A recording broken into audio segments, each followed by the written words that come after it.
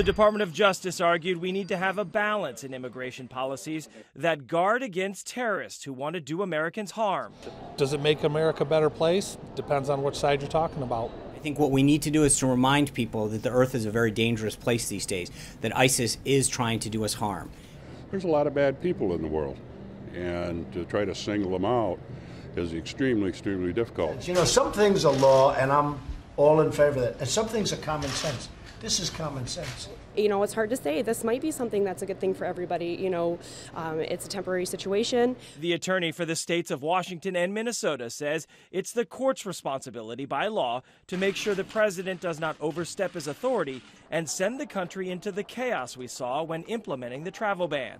I feel sorry for the ones that have to wait, but, you know, all good things are worth waiting for. And I don't ever want to call a court biased, so I won't call it biased. And we haven't had a decision yet. But courts seem to be so political. People's going to have to be patient, just like they were at 9/11. You know, things is not solved overnight.